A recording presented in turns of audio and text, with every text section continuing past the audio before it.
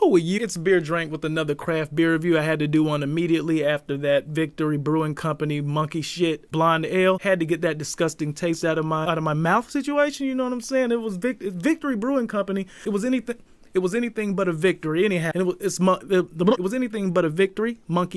Oh God, fuck it. Anyway, first off, I'd like to shout out Southern Craft Beer Magazine. When they came out to Atlanta, they brought me down a few beers that I couldn't get to living in Georgia. From Nashville, Tennessee, Bottom Brewing Company, Icebreaker Coffee Porter.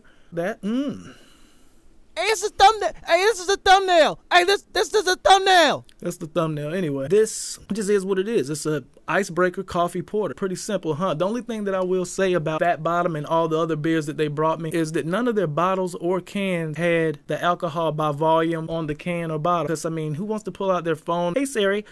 What's the alcohol? Hey Siri, what's the alcohol by volume on the Icebreaker Coffee Porter? And it told me 4.2. Come on, guys, y'all put the ABV on the can at very least. But anyhow, it is what it is. It's all about what's inside the beer. I know it's 4.2 because I had to do the research. But you know what? What's wrong with doing research? You do research every day when you go on to Pornhub. Anyhow, let's go ahead and get this crack.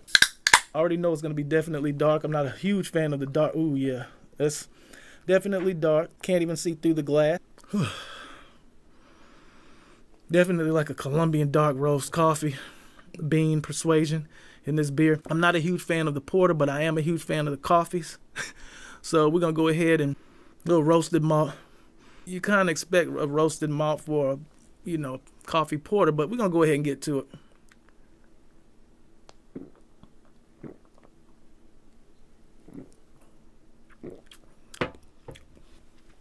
The mouthfeel on this dark ass beer is a very light mouthfeel, not thick at all. Stop with the fucking us. Definitely tastes very carbonated as it goes down the throat, almost like a fucking Sprite.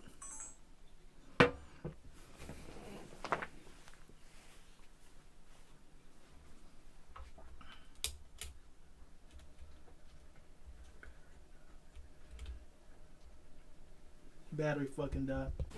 So sometimes in life batteries die.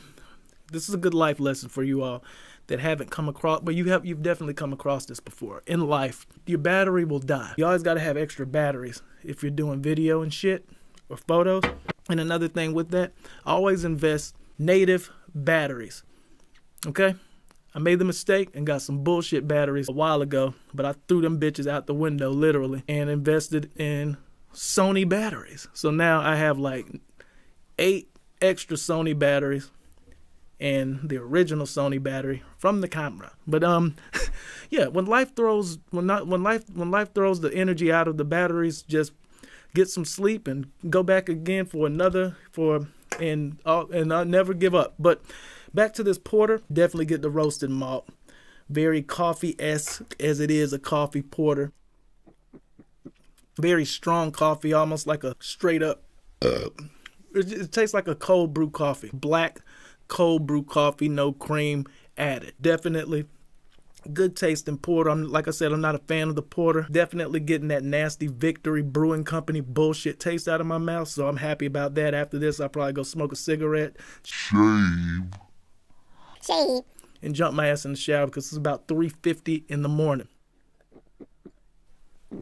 Yeah. This is one of the better porters, but the only gripe that I have about the fact that it doesn't have the alcohol by volume on the can, look the shit up, lazy nigga, and the fact that the alcohol by volume is so low at 4.2. For something like this, you want the alcohol by volume to be 7 and up. You know what I'm saying? For a nice little stouty wout, but definitely a delicious tasting beer. I'm gonna save the best for last, but I'm pretty sure the best that I'm saving for last won't be my favorite because it's a barrel aged. You know what? I'll be better off showing you. Fat Bottom Brewing Company. What? Okay. Anyway, it's the Baroness. Stout aged in bourbon barrels. And apparently this one was bottled in 2018. Holy shit! The one thing about stouts, not like an IPA to where you need to get it definitely fresh, and in there these beers can actually be aged. So this right here is one that I'm somewhat looking forward to, but somewhat not looking forward to for the fact that it's bourbon aged in bourbon barrels, and I'm not a fan of bourbon barrel aged beer, but we're gonna go ahead and try it out. Probably, I'm thinking maybe Friday. I may even review it with someone because that beer is way too big for me to drink the whole damn thing. I looked it up and I believe it was around 8.4 alcohol by volume. So this one should be a fun one to drink.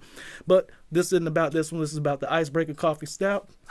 On a scale of 0 to 5, this Icebreaker Coffee Stout, I'm going to definitely give it a 4.5 because it is a delicious, tasty beer. Like I said, the only gripes that I really had about it were not important. The fact that it didn't have the ABV on the can and the fact that the alcohol by volume is 4.2. But sometimes you just got to roll with the punches. You know what I'm saying? It ain't all about getting high. It's not all about getting high, Larry. Stop. Yeah, every time I see you, you're high, Larry. It is what his rank was going to be. That was another craft beer review for you guys. Hope y'all enjoyed it. Get the fuck out of here.